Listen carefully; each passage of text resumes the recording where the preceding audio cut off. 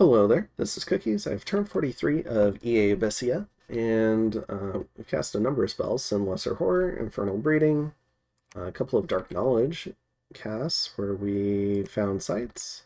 I guess we found a Deep Crevasse, which is 1 Earth, and we found Windswept Catacombs, which is 1 Air, 1 Death, and a Death 3 Mage can enter the site and find a Storm Demon.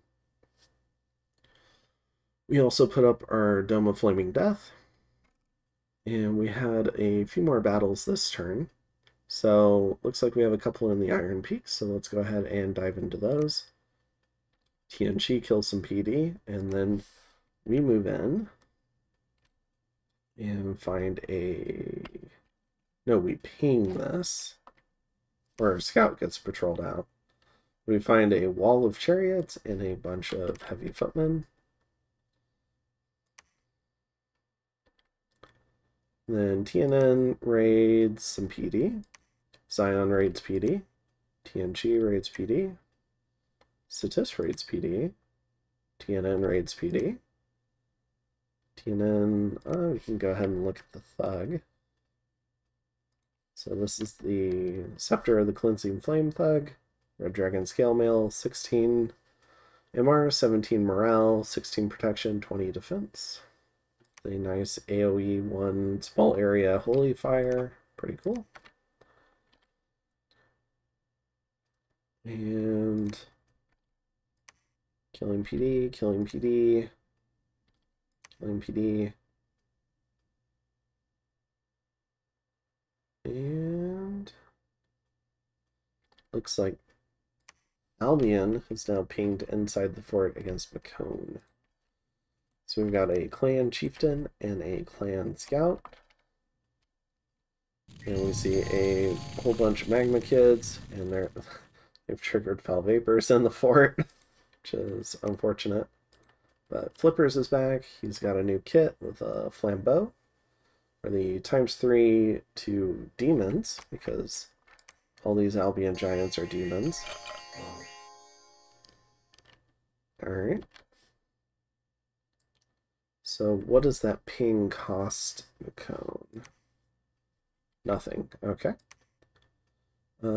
Additionally, we gain a bunch of unrest, lose a bunch of population. Pack of stuff. Death gems. We find some death gems. We get attacked by a Alkera event NDs. Alkera event troops, more like it. I'll talk about that in just a second. Then we lose some more population. And here's the Moon Mage with some werewolves and wolves. Alright. Oh, and I guess Atlantis has been vanquished. So, what does this all mean? So we had a global go up, and it's called Lunar Potency. And what this global does is gives you a gold rebate on units that worship the moon. Moon mages appear, and they're typically leading werewolves and wolves. And I guess you also get some gem gen, gold. It does a lot of stuff, but it also casts the world in darkness. So if we go ahead and look at my income graph, you can see what happened this turn. Even though our provinces isn't that changed. Anyways, nasty global. Alkera gets tons of free stuff from it, and we end up having to fight indie attacks with no money to hire new troops. So, what are we doing about it? We're pitching in some gems to help out with a dispel attempt. We don't have a lot of the relevant gems, water and astral, but we sent what we had, which is why we have none. And we'll see if that helps with the dispel.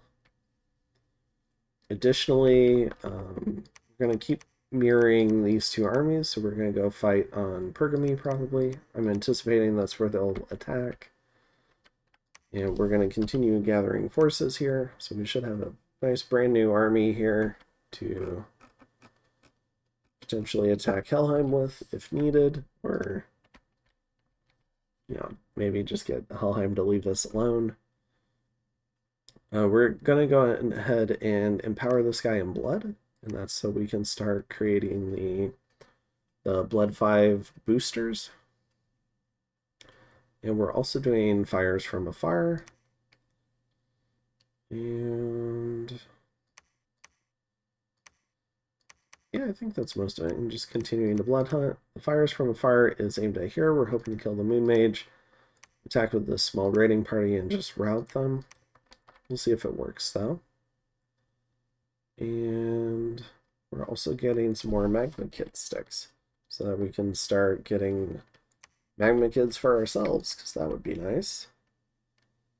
Yeah, I think that's it. Not a heck of a lot going on this turn, but next turn should be pretty busy. So I'll go ahead and see you in turn 44. Have a good one.